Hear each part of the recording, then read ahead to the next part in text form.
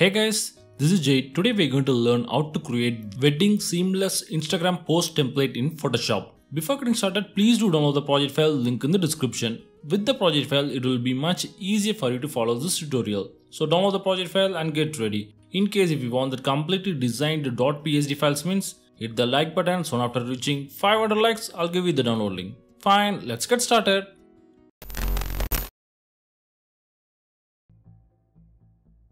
First, let's create a new canvas in Photoshop. Go to File, New.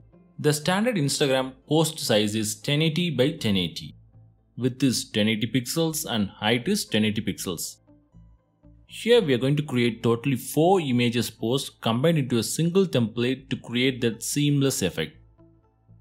So we are going to keep the template size as 4320 by 1080, which is 1080 into 4, 4324 width, and height remains same 1080.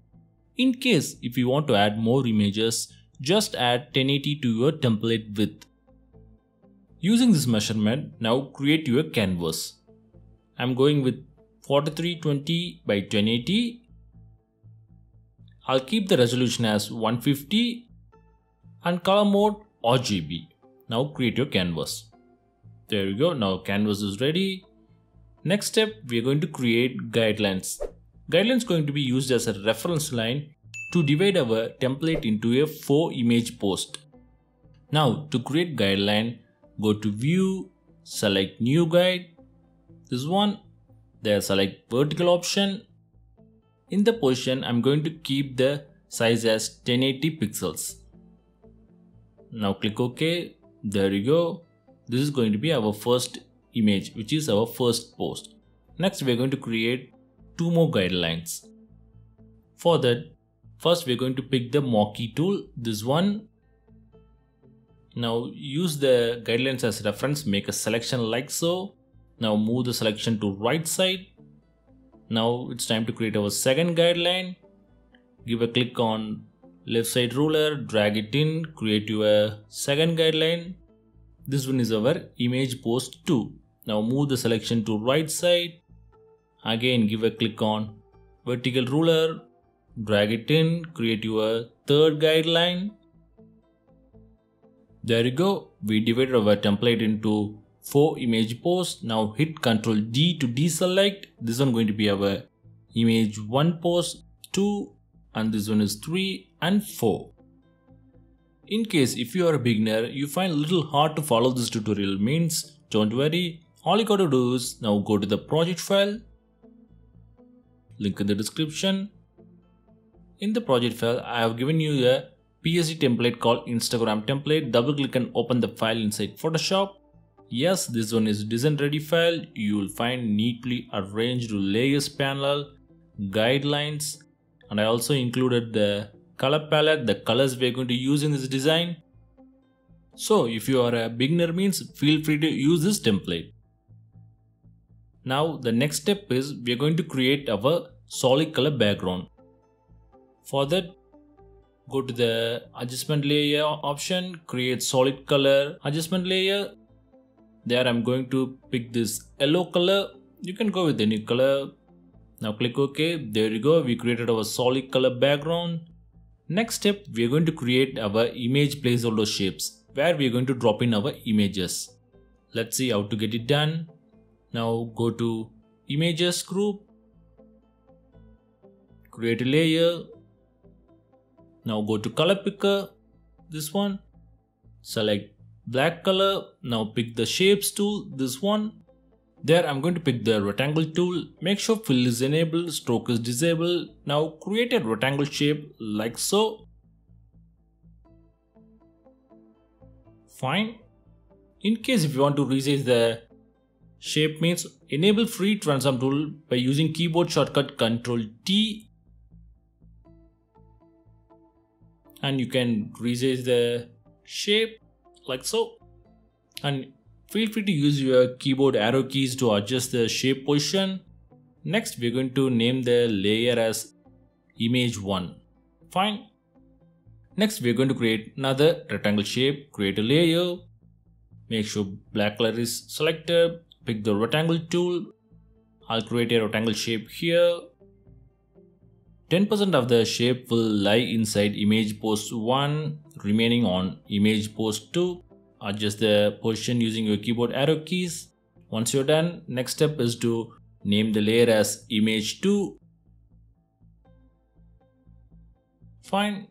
Next we are going to create 2 more rectangle shapes. Very same step. Create a layer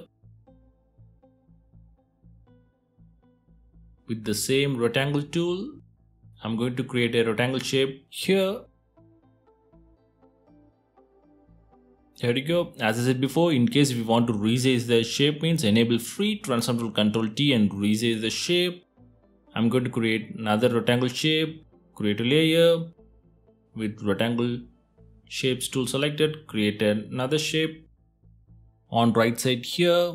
Fine. Now our shapes are ready. Next step, it's time to drop in our images. Go to the project file, open image 1 inside Photoshop. Of course, you can use your image. Now drag and drop your image inside our canvas.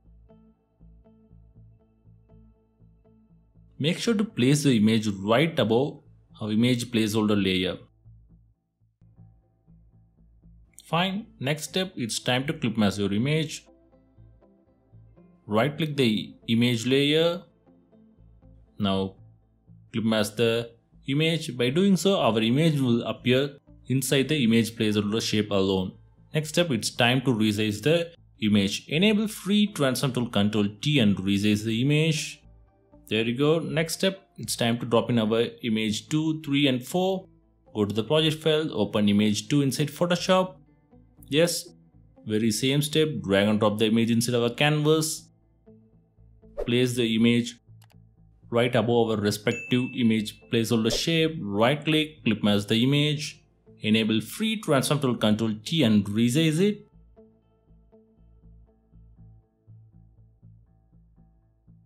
Fine. Next I'm going to add my image 3 and 4.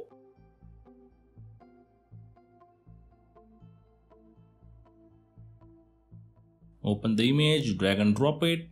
Place it right above our respective image placeholder shape. Right click, clip mask it.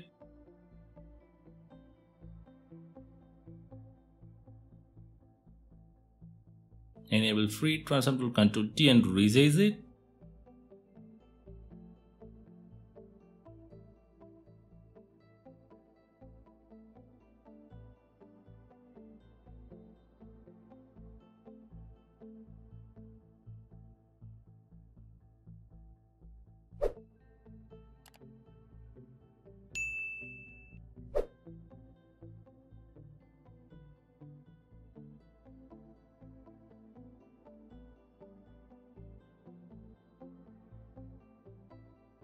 There you go. Now our images are ready.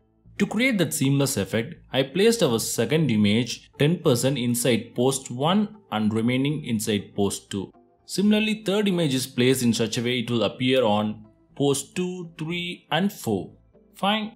Next step, I'm going to add few rectangle shapes right behind our images. Let's see how to get it done. Now go to the design group first. Create a layer. Next, go to color picker. Select any color you want. I'm going with this pink color. Now pick the rectangle tool, this one. Let's start by creating our rectangle shape here.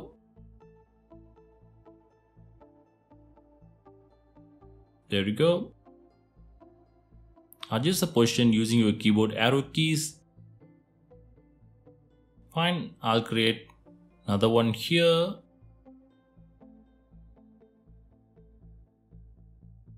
I'm going to add 2 more shapes for our third image. I'll add one here. There we go. To resize the shape, as I said before, you can use free transform tool Ctrl T and resize the shape. I'll add another shape here.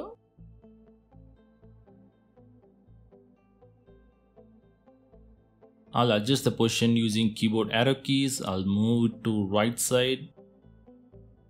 Fine. Once you're done, We are done with our design shapes. Next, we're going to add our text content. Go to text group, create a layer, go to color picker. I'm going with black color. Now pick the text tool, this one. There select horizontal type tool. The font I'm using is a free font. I'll give a link in the description. You can download it if you want. Now add your text content. I'm sure you know how it works.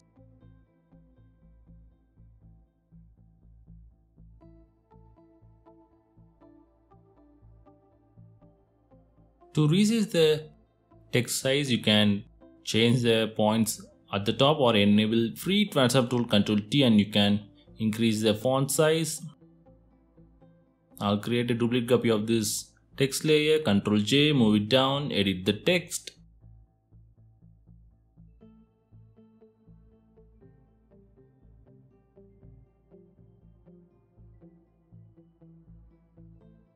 Next, I'm going to add a text content. I'm going to place it middle of post 2 and 3 here. Create a layer with same black color with the same font. I'm going to add my text content.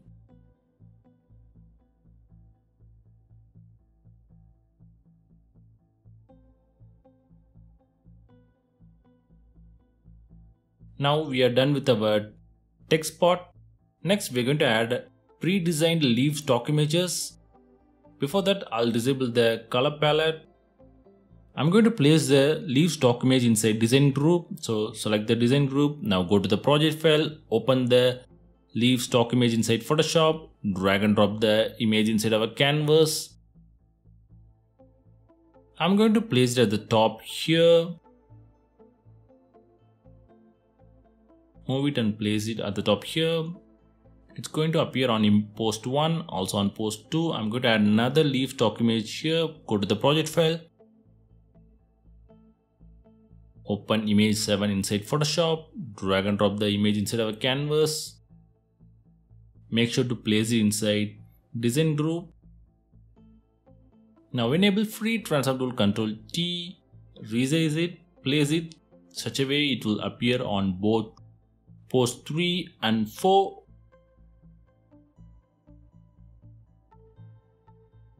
Once you're done, our designing process is complete. Next, it's time to export the file. Let's start by merging all our layer into a single layer. I'm going to use keyboard shortcut Shift Ctrl Alt E.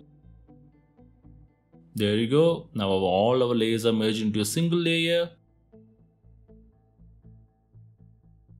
Next comes the important part. We are going to save this template as 4 separate images. Fine. Let's see how to get it done. First, pick the marquee tool, this one.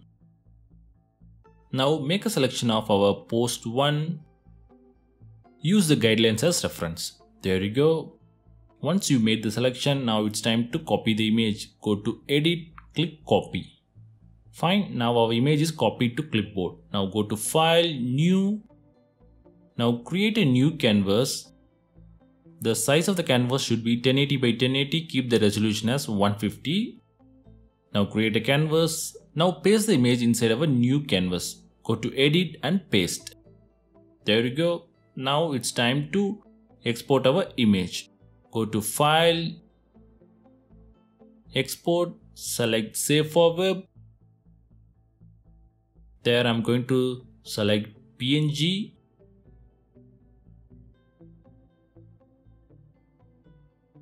Now save your file.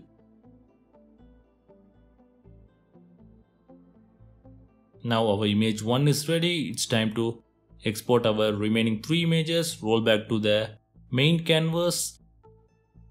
Now with the same marquee tool selected, make a selection of our post 2 using the guidelines as reference.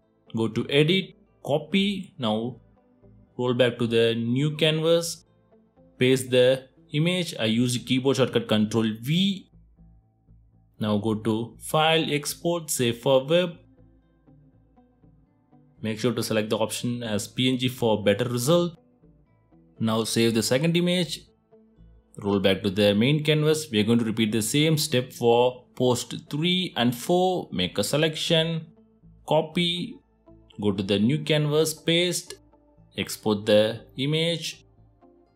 Again, roll back to the main canvas, make a selection of post 4, paste and export. Once you're done, you will have 4 images. Now share them in Instagram in the same sequential order to get stunning seamless effect.